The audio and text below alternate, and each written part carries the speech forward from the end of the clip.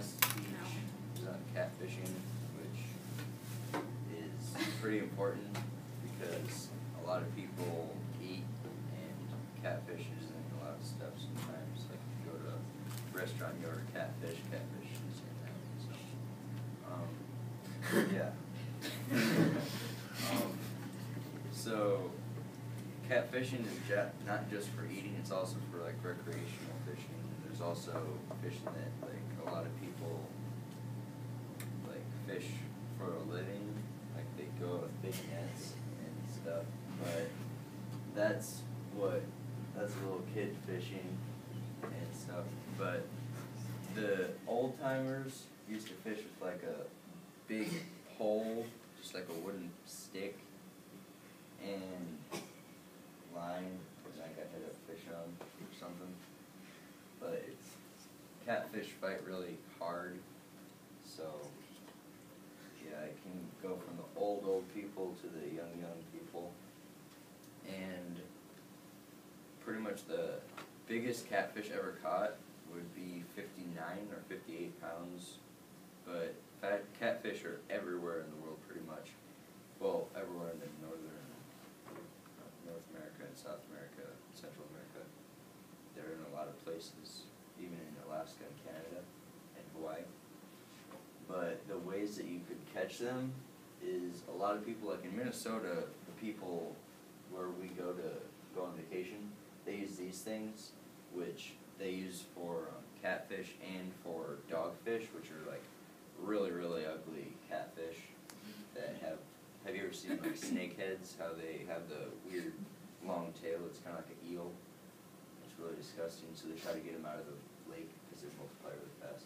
But you get them with this thing, and pretty much these shards go in, and they don't come back out, and then you just like put them in a bucket or something, and you just throw them away, kill them. Another way is by a rod and a reel, which is by usually what I do, and you have to have a pretty heavy line in order to get some of the big ones.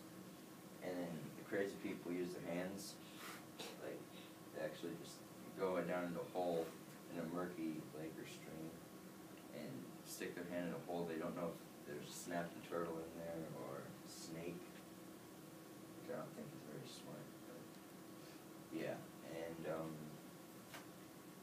the biggest one we've ever caught was a 30-pounder, and the head on that thing was like the size of a basketball. It was amazing. But the kind of things that you can use for bait, you can use blood, you can use heart, you can use cheese heart, and all this stuff. What we use is chicken liver, which is really gross, but what you want to do is you want to set it out for about 3 days in the hot summer sun, and then put garlic on it, and then it's really stinky, and the catfish really like it. I've never seen this done, but I guess it worked pretty well if you use just a hot dog. I guess. It's kind of weird, but I guess it worked. And the methods that you use, what we do is we pretty much go up to a shallow, a stream bed underneath of a lake. If there's like an old stream, and then it went under, and then the lake came over it, then there's a stream bed, and you just fish right at the edge of the drop-off where that usually is. And sometimes people, like in the Congo and stuff or whatever, use things that they put them on a tree, and then they use stuff like this where it just has like cheese or soap. Actually, they use soap sometimes on a hook, a lot of them. But we just use, like right here, I think that's a stream bed, and you just fish off of that, and that's where the catfish are. They like the place right in between the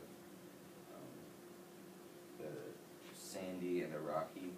They'd rather have rocks, I guess, but it's like right in between. That's where you want it. And if you do good, then you can get a lot of them. We don't usually get that many. That's more like commercial fishing, but we usually get like 10 or 15 of them sometimes.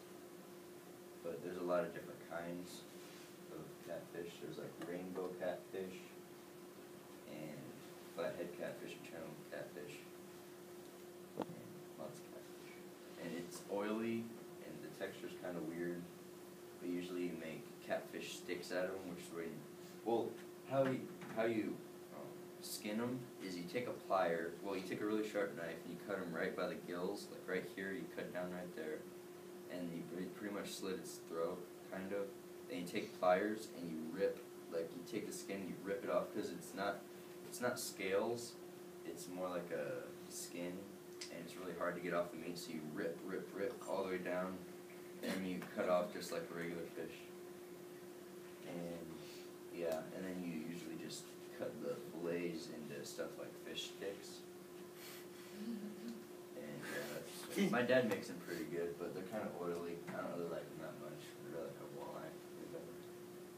But yeah.